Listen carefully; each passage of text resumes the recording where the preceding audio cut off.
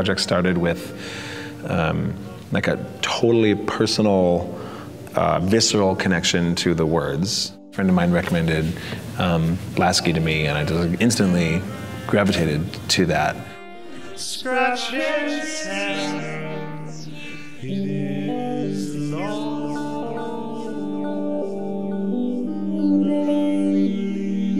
You know, you'll be reading a couple lines and it's like, this feels like some kid's diary, and then it just hits you so deep, and it like got inside me, you know? And it just like stung and felt really good.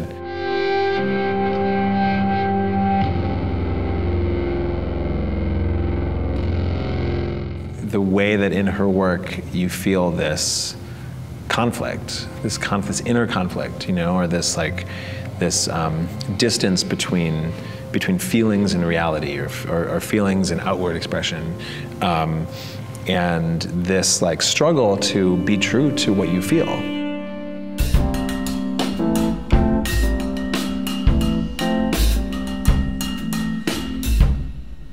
In your fanciful suits and closing signs, you are more than the shining blue room.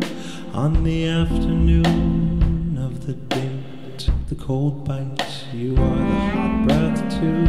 I take myself into the hot red fruit. I take myself into the living, breathing thing I take in. I want to be a watery nymph in a wooded grove with you. I want to be a cloud so full of honey. After I sort of got a little bit past like the totally visceral, unironic connection to the words, you know, I started to see all these other layers of meaning and all these other experiences. And then of course also just to like, as I got to know Dottie, just to be like, this is a totally different person with a different reading who wrote the words, right? And it's like, who am I to be saying these words, right? To really think about like, well, what do these words mean? You know, what do these words mean what does it mean for me to say these words written by someone else?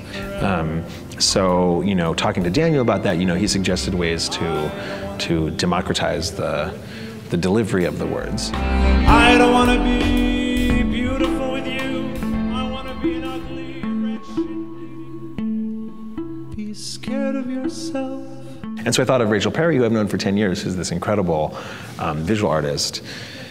And, you know, I thought of her because her work is so great, and it, like, she takes, you know, she takes artifacts from like very mundane artifacts that are often like mass-produced commercial artifacts from the world around her, and repurposes them into these really incredible, often like subsuming works.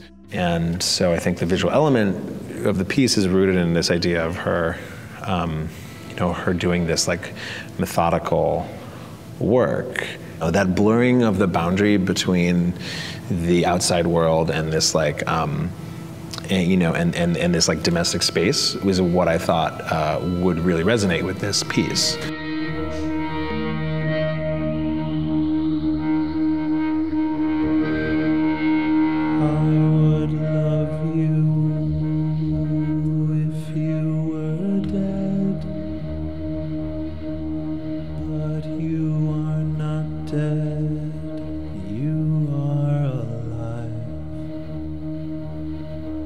Your body ringing in me,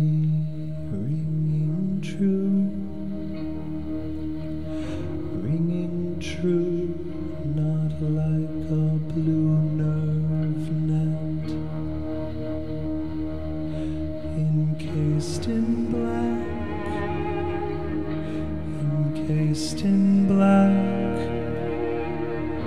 not a red rubber heart, encased in glass, not a burned out body.